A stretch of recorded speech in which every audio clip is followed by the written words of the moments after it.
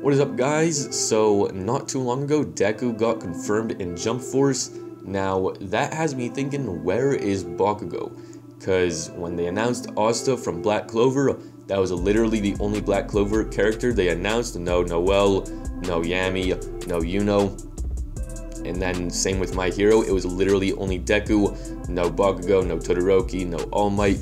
Now putting that aside for just 1 second, I think it's really good that they added My Hero and Black Clover. I've said that in earlier videos. I think that it's very important for these two animes to be in the game.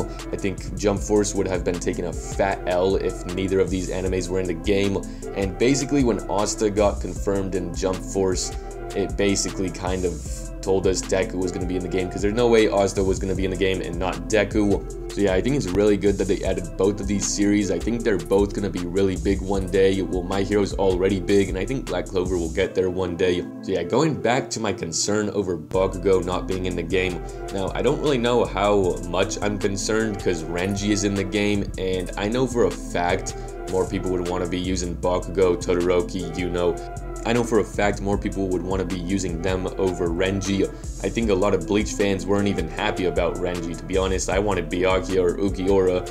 I don't think anyone was really happy about Renji, to be honest. So with that being said, just off of that fact alone, I don't really know how much I'm concerned about Bakugou not being in this game. Let me know which My Hero character you want most in this game.